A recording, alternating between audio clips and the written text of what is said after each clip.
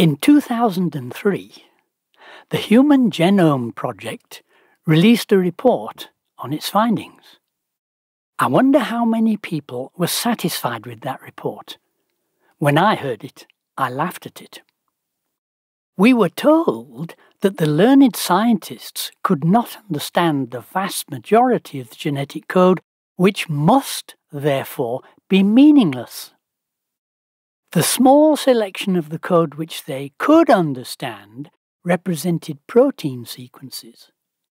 Vast quantities of protein sequences, representing enormous quantities of information.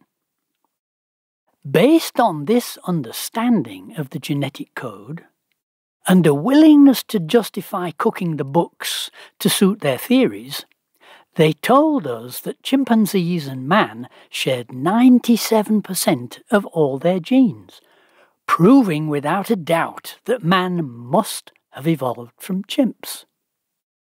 When the ENCODE project proved that the meaningless junk DNA, which the scientists could not understand, was actually an operating program which directed the cells how to use the protein sequences. Many, like Richard Dawkins, raged and stormed against the idea and said it was rubbish. They raged and stormed against Fred Hoyle, who applied a real scientific mind to the problem and wrote, "The notion that not only the biopolymers, but the operating program of a living cell could be arrived at by chance is evidently nonsense of a high order." Hoyle was not popular for pointing out what they desperately were trying to ignore. Life cannot be explained without an operating program, and that requires a programmer. Lee Spetner, a brilliant biological physicist, who became hated by the evolutionists all over the world for his analysis that evolution is not able to explain life. He pointed out that, among other things, there are genetic switches which direct organisms to various paths of development. Perhaps those unfamiliar with computer programming might not be familiar with the idea of switches. All but the simplest programs have a decision-making structure which enables the program to do different things depending on different circumstances. In its simplest form, it looks like this. If one set of conditions, then perform procedure A. Else, if a second set of conditions, then perform procedure B. And so on for as many different sets of conditions as are required. An everyday example could be, if it's snowing, then put on fur-lined boots. Else, if it's raining, then get out your umbrella. Now, blue gum trees are native to Australia. More than 100 years ago, seeds of the blue gum tree were taken to South Africa. The trees look different to those in Australia. I've heard Australians deny that they are blue gums. But if you take the seeds from the South African blue gums back to Australia, they grow to be just like the Australian trees. When the seeds germinate, the switches are apparently set depending on the kind of soil, water, and so on. Now, many observations have been made of the beaks of Galapagos finches. In wet years, when there are soft seeds and fruits, the new generation appears with small beaks well suited to the soft food. But when dry years come, the beaks are bigger, stronger, and better suited to crack the hard, tough seeds available. Rosemary and Peter Grant spent about 40 years on one of the Galapagos Islands, observing the finches. They bubbled over about being able to see the evolution of beaks before their very eyes. But the change in beak design that they saw, backwards and forwards, in step with rainfall patterns, has nothing to do with evolution. It has everything to do with the if, then, else code in their operating programs. The evolutionists have been doing lots of very detailed research on genetic code, and that research has become a huge embarrassment to evolution. Have you thought about why we hear so little now about evolution? Well, little that is new, that is. We still have the same old dogmatic claims that evolution is a fact and Darwin is solidly proved beyond doubt. But in fact, the obvious clever programming in the genetic code is becoming blatantly obvious.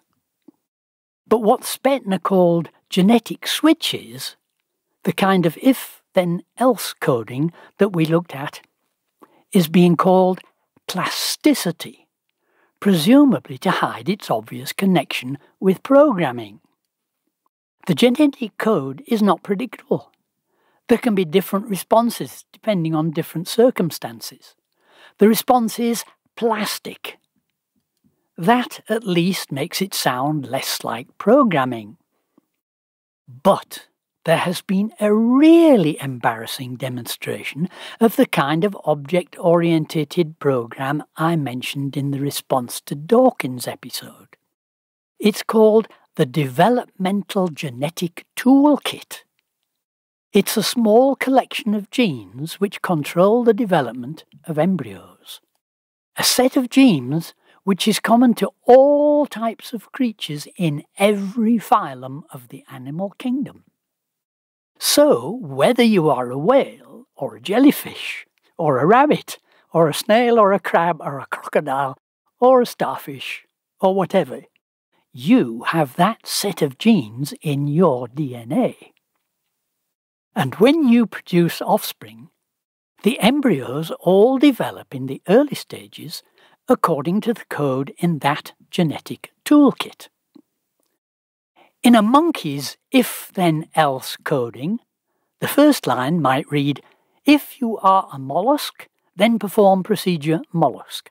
Well, that doesn't include monkeys, so we skip to the, if you are a chordate, then perform procedure chordate.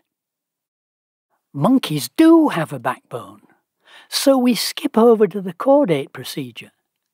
And when we've done all the steps necessary to get our backbone underway, we come to the next decision tree, which sorts us out into the right class of animals with backbones.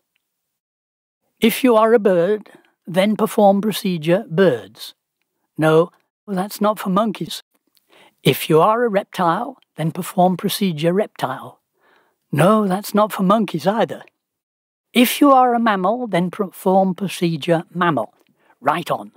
Monkeys are mammals, so over we go to the code for mammals. And so it goes on, from the general to the particular, until we reach the procedures for monkeys only, and then we skip out of the development toolkit and into the rest of the monkey DNA. This marvellous and interesting research is well known among the top evolutionists, but it's being hidden from the public. That's not surprising. It settles the creation-evolution controversy once and for all. The only way that could have happened is if the brilliant programmer of life planned out all the kinds of creatures he intended to make before he had made any of them. And then he did the object-oriented programs for each creature consistently from the very beginning. But evolutionists make a determined effort at obfuscation, and all the evidence for programming is hidden behind the name self-organization. But the evolutionists know that even that gives too much away. One can see the determination of hiding the truth displayed by Eugenie Scott, the originator of the National Centre for Science Education, which has nothing to do with science. and whose only aim is to prevent any suggestion of creation or intelligent design from entering American schools. She refuses to sanction any textbook mentioning self-organization, because, she says, people would confuse it with intelligent design. Well, she's certainly right about that. Anyone presented with the research results without distracting obfuscation or smoke and mirrors will obviously recognize that all of it cries out intelligent design. For ever since the creation of the world, His invisible nature and attributes, that is, His eternal power and divinity, have been made intelligible and clearly discernible in and through the things that have been made, His handiworks. So men are without excuse, altogether without any defence or justification. Because when they knew and recognized Him as God, they did not honour and glorify Him as God, or give thanks. But instead, they became futile and godless in their thinking, with vain imaginings, foolish reasoning, and stupid speculations, and their senseless minds were darkened. Claiming to be wise, they became fools. Thank you for joining me for this episode. If you enjoyed it, please like, subscribe, and press the bell so that you'll be notified as I release new movies. If you'd like to support this project, you're welcome to do so through Patreon. Find a link on my channel banner and in the description below.